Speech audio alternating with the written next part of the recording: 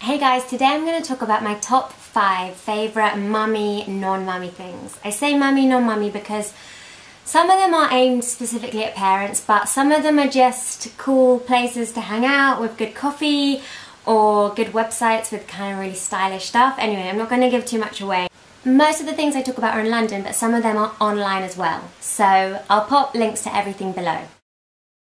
Even though loads of places say that they're baby friendly, there's a difference between being a cafe where there's a couple of high chairs and a changing table where you go, say, with a friend and actually it's just not at all possible to even have a meal because you've got a little one who, if they're like Jack and Jack's age around 1, they really want to move and be active, and so you just end up kind of wolfing down your meal and spending the rest of the time trying to keep them occupied.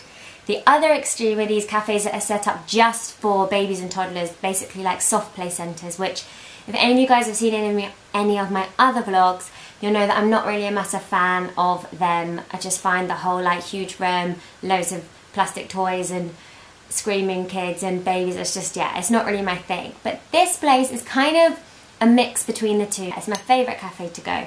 I've talked about it before. It's called Bear and Wolf. It's in Tufnell Park in North London. So from the outset, it's really trendy looking. You've got this big kind of open kitchen, low hanging lights, eames sort of chairs, kind of communal seating area. And you've got amazing food, like really amazing coffee, great fresh sandwiches and salads and baked stuff. And then you go through and you've got the cub room, which is basically a baby and kids room, which is amazing. It's full of toys and books and bouncers and jigsaws and instruments, and it's just wicked. And then it opens up onto this little patio which has more seating in, and then there's a little chalkboard table, and also in that area there's a really great changing room with loads of space and a sink separate to the toilet. The really nice thing about it is that you can eat throughout the whole place, so you can be in that play area at the back with your food, and so you can be there with a friend, and this is what I've done, chatting away, and Jack has just been really happy playing all around us. It's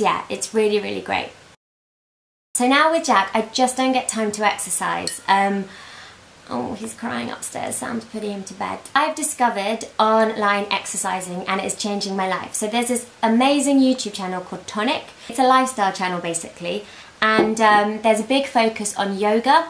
So they have these really great yoga online classes. They're absolutely free. They're about 20 to 30 minutes, and each session is kind of for a different type of yoga. So there's like morning yoga or de-stress yoga or yoga for digestion. It's all kind of categorized really nicely, and depending on your mood you can kind of do different ones. So like this morning I did the morning yoga, the other day I did the de-stress one. So yeah, I absolutely love it. The teacher I watch is a girl called Steffi White, and she's awesome, like really chatty and friendly, but great yoga.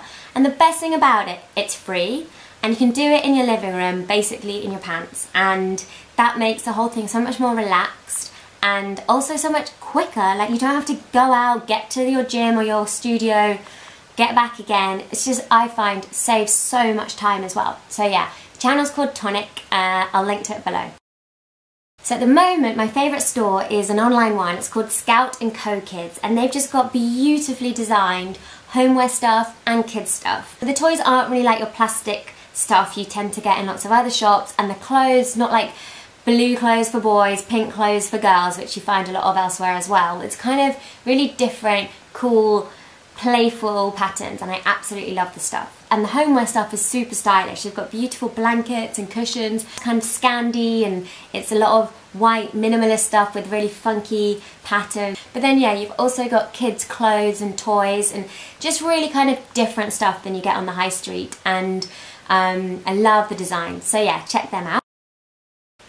So this is an event run by people called Big Fish Little Fish, and it's basically family raves during the day on the weekend. So kind of imagine a festival, that kind of fun, free environment, but in quirky, cool places all throughout London. And actually now they're branching out to different parts of the UK. They have great DJs that really know what they're doing. They have loads of different rooms, really funky, like glow sticks everywhere. They have awesome lighting, bubble machines, confetti guns, glow sticks, and then they have another room where it's all a bit quieter and kind of you can go to chill out a bit, and they've got different music in there, and they've got a ball pond and sort of inflatables and stuff. And they've got a bar so you can have a nice drink. They've got really great food, like nice healthy snacks. they've got a cake stall, they've got smoothies. It's basically a great way to just go, let loose, have a boogie, be with other fun people, be with your baby, have fun with your baby as well. Like, it's just a really fun place to be as a family. Just because you have a baby doesn't mean you want to stop going out into town, seeing exhibitions, checking out galleries, museums, I don't know, whatever it was you did pre-baby, you still want to kind of do it post-baby. So there's this awesome website called Bring Your Own Baby. The tagline I think is something like, for women that happen to be mums, which I really love. And what's really cool about it is that it aggregates all the stuff going on in London, then categorises it under things like art, music, fitness, so you can kind of filter everything really nicely, and all the things are kind of checked out before and made sure that they're sort of baby friendly. So there's, I don't know, a breastfeeding area or changing tables or something. It's just an amazing way of finding out all the cool things going on in and around London. So those are my top 5 mummy, non-mummy things. Wow, it's quite a mouthful. I hope you enjoyed it. Thank you very much for watching. Hi to some of my new subscribers. Thank you for being here. I will see you guys next Wednesday for, I don't know, I think I might do a vlog because we're doing something quite fun. So yeah, see you then. Bye.